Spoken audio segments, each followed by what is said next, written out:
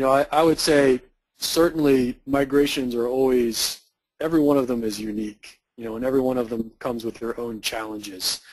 And just to start off, I think that's a big selling feature for why do you want to get into a VNA? Let's make this the last challenging and difficult migration we have to go through.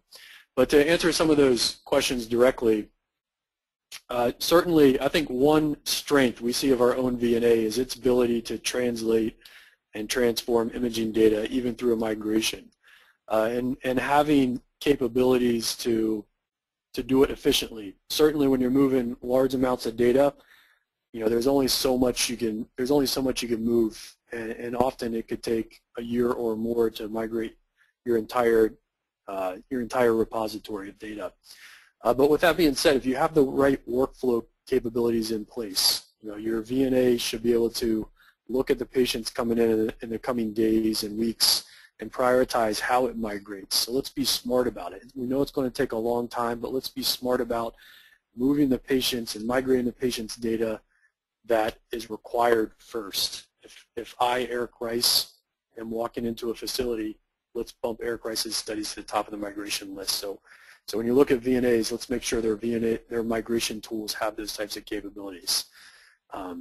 Again, from a translation and transformation, as you move that data out, I'm almost certain, as most traditional PACS vendors on the market today don't update their DICOM image files, or they have some other proprietary format, with patient updates and merges, you are most likely going to find that the data is dirty.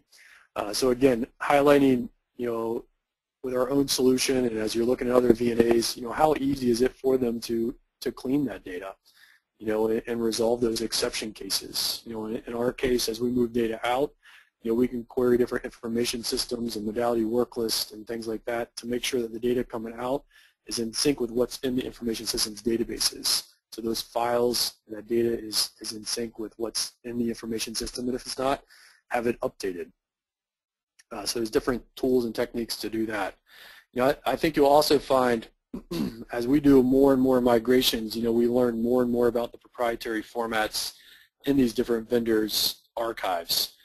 So we find some of the archives compress in different algorithms, or they wrap them in tar files, or do different things like that. So there are, as we go, even ourselves, we create new techniques and add it to our library of capabilities that enable us to go directly to storage devices, to reverse some of those proprietary formats.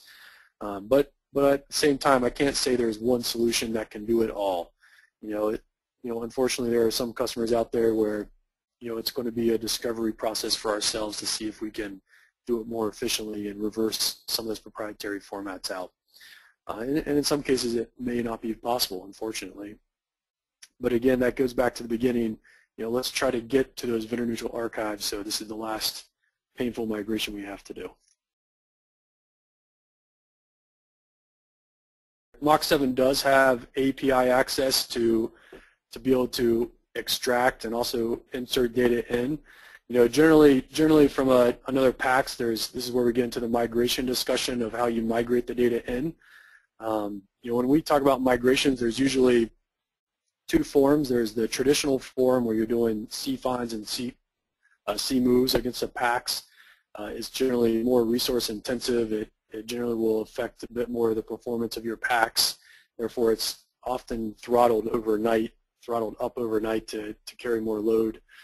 But there's also migration techniques that we have that we can go directly to the storage device and not affect that PACS performance. So go directly to the storage device, pull data directly off of that storage device and put it into the VNA. That is a more preferred approach, and we can do that with most vendors. However, there are some vendors who, as we talked about before, have some proprietary formats that we can't go to the storage device for, and therefore have to go in through the front end.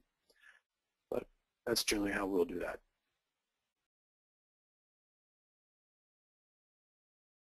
At Mach7, we really focus on, out of the box, by default, we generally always say, let's keep those non-DICOM images in their native formats.